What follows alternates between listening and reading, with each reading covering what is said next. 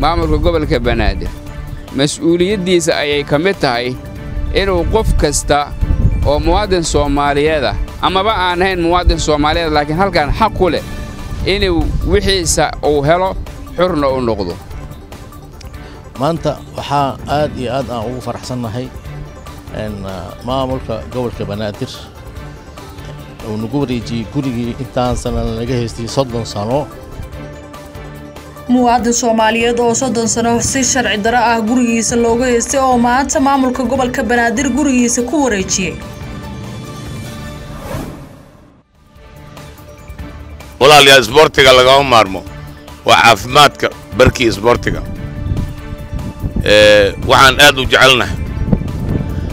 inaan ka qayb qaadano dhinac walba oo ku saabsan horumarinta isboortiga madaxweynaheena horta waa nin isboorti ah isboortiga aad u taageeraa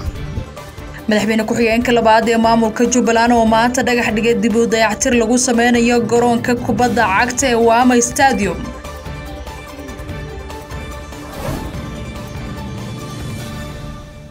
iyo ciidamada dalka Israa'iil oo weeraray marinka Gaza iyo Suuriya